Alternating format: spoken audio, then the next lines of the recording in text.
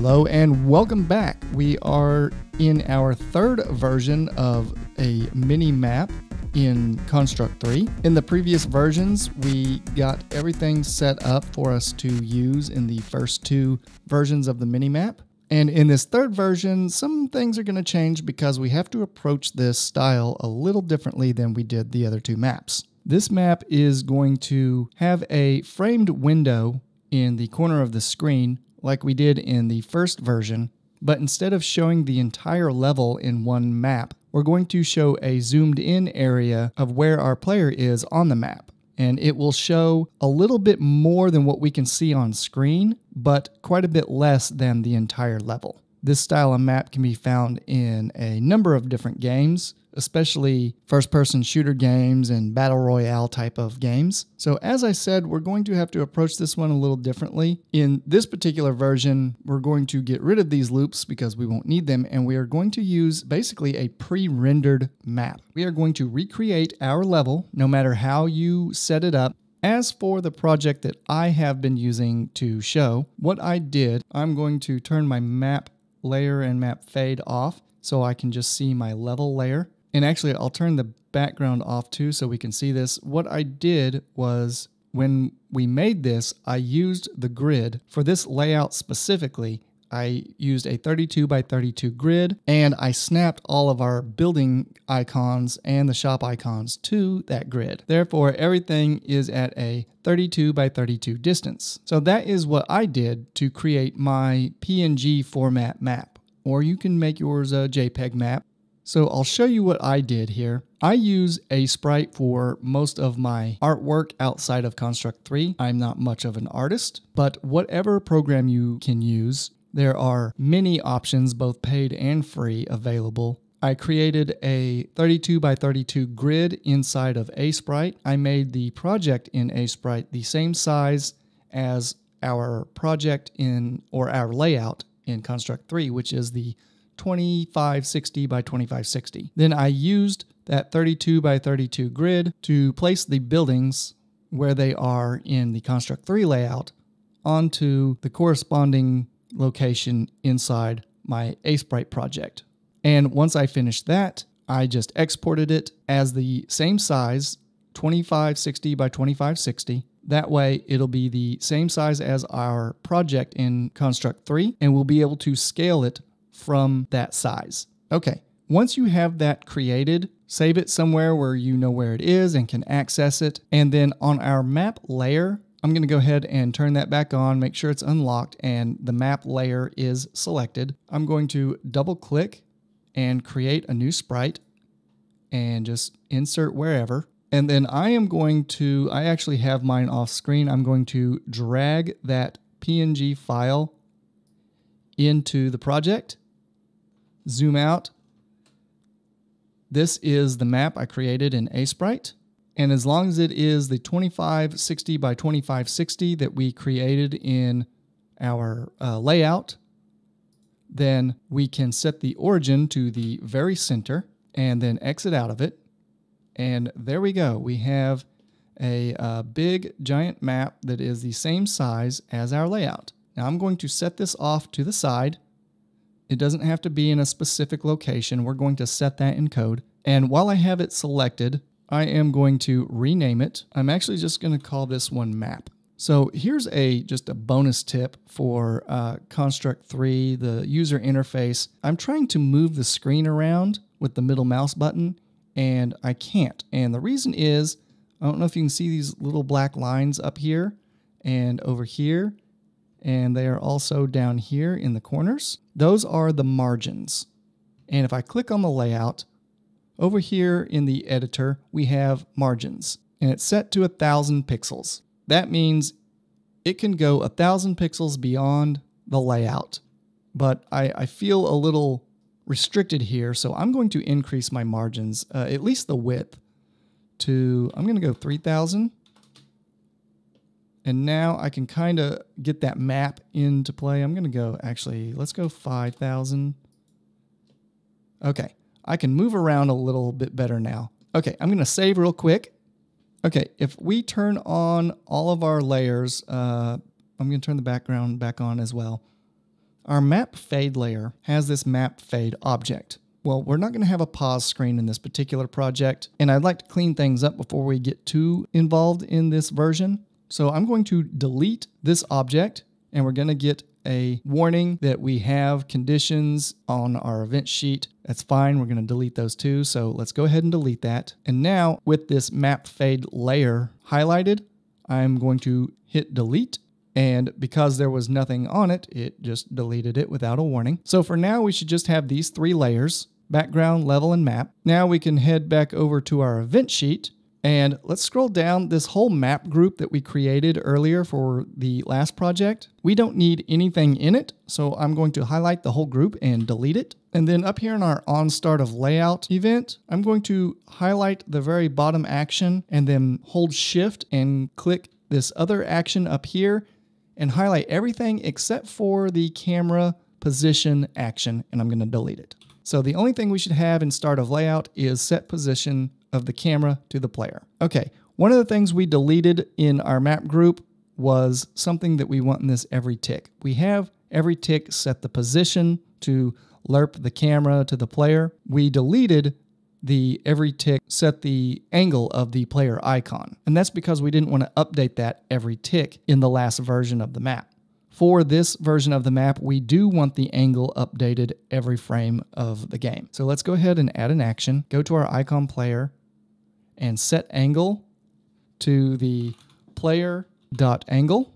And as I explained in the beginning of this video, we're not going to need these for each loops either, because we're not going to be creating the map in code. Let's highlight this for loop, delete it, and highlight this for loop, delete it as well. So we've downsized quite a bit in our code. This is all we should have, because that is how much we're going to have to change for this style of map. We are taking a completely different approach than the other two versions. Okay, let's come over here into our layers panel again. And if we click on the map layer, we should be able to rename it over here in the properties. I'm just going to call this map space base.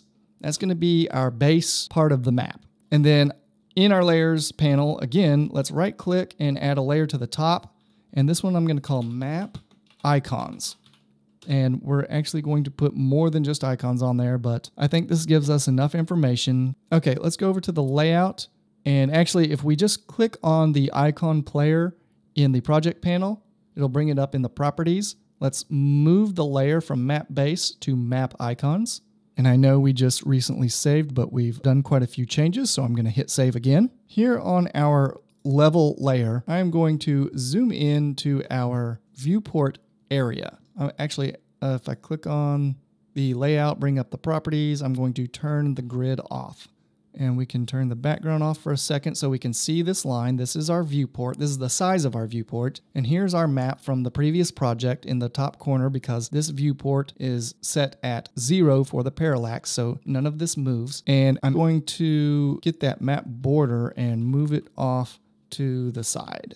And actually, we don't even need the map border. So I'm going to, with the map border selected in the project, I'm actually just going to delete it. And yes, I am sure. Okay, I'm going to zoom in here, and with our map object here, our Minimap object, I'm going to try to decide how big we want this map to be. And I want it to be bigger than the 128 by 128 that we have it in, because we're going to take some of that area away, and I'll show you why. I'm going to double click to go into it, and if I get the circle tool with like a white color, and I come up to the top and draw a circle filling this box, and I'll fill it. Now I have this circle. If I play this, ignore the black part or the gray part. This circle, I want it to be a little bit bigger to show off our map, because I think we have room, right? We have enough playroom that we could actually make this just a little bit bigger. So if I just kind of drag this out to get an idea, well, let's go back down to 192 by 192. See, I think that's good. I think that's a good size. So instead of 192, I'm going to make it an even 200 by 200. Since we're going 200, I'm going to try to make this make more sense mathematically. Instead of 32 and 32, how about 25 by 25? for the position. That'll put us a little closer to the edge, but it'll also help with our ratios when we're dealing with the 200 by 200 map size.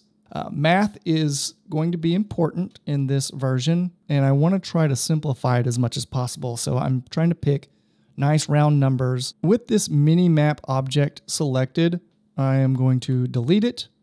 And actually over here in the project panel, I'm going to highlight it in the project panel and delete it completely from the project. All right, let's go to our map base layer, make sure that's highlighted and unlocked and visible. And let's double click on the layout. And if we scroll down towards the bottom, we have a section called Other, and in that we have Drawing Canvas. We want the drawing canvas. So let's insert that, and then we can click to insert it into the layer, and it makes this small little square here. So if I zoom in just a little, I want to put this in the top left corner, or you can just type in 0, 0 into the position, and then we can drag it to cover the size of the viewport. And you see it kind of goes over. What we can really do is come in here to the size, and we know that our viewport is 1280 by 720. So I can just type in the value manually, make sure that we have 1280 by 720 for the size of our drawing canvas.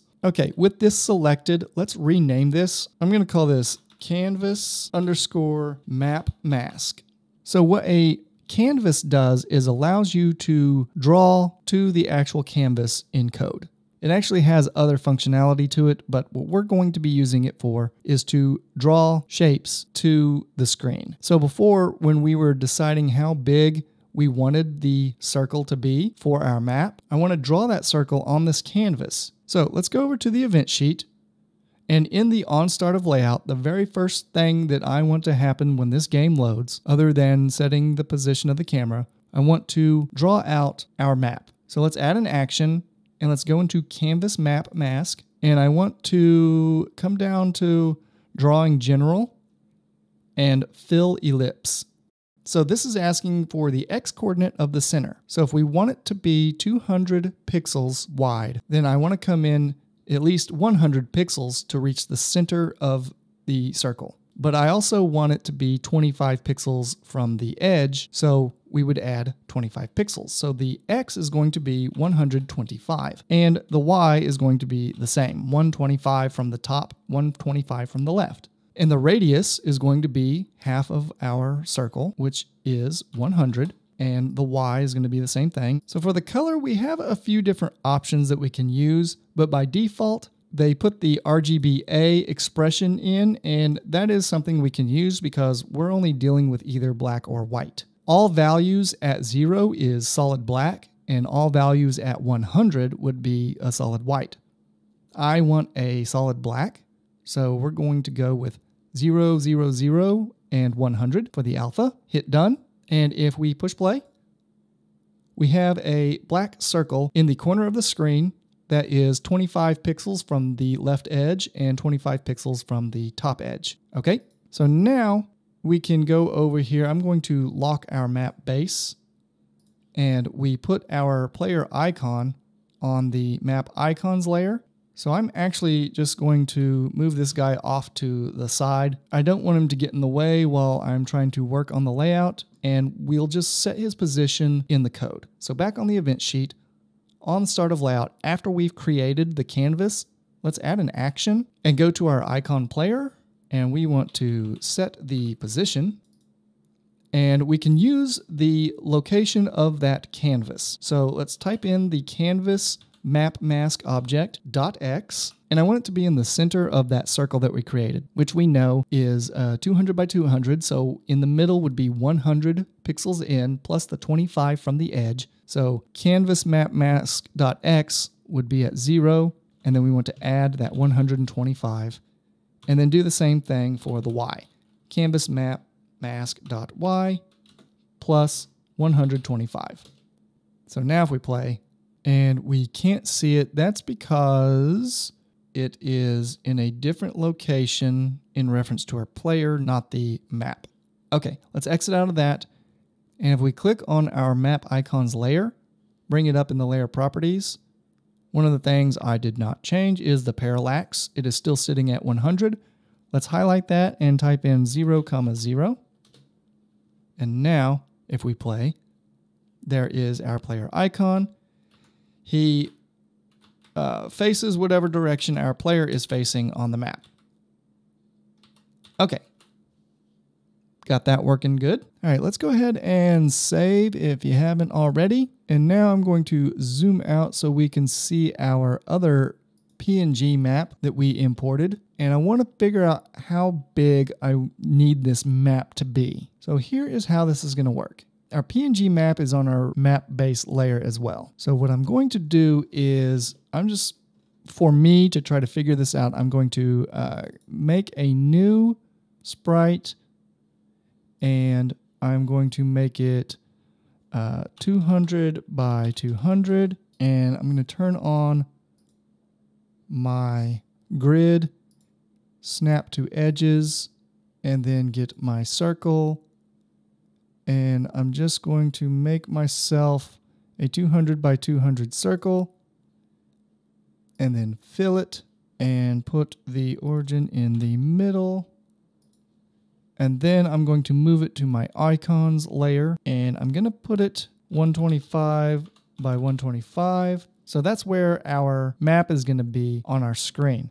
I'm just doing this for visual representation. That is on my map icons layer. I'm going to lock that so I don't move it. And then I'm going to grab our PNG map and kind of move it over here. So now we can kind of see what's going to be seen inside this circle.